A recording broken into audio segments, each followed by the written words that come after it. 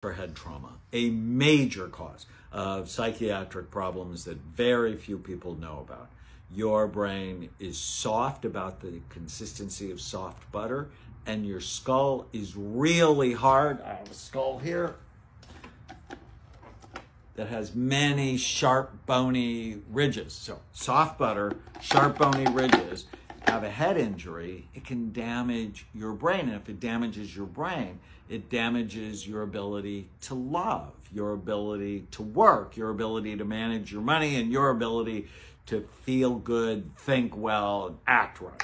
So protect your brain. And if you've had a head injury, what we've seen is you can often make it better by doing the right thing. We just recently saw Alyssa Newman, Olympian from Canada, pole vaulter, who had a bad concussion.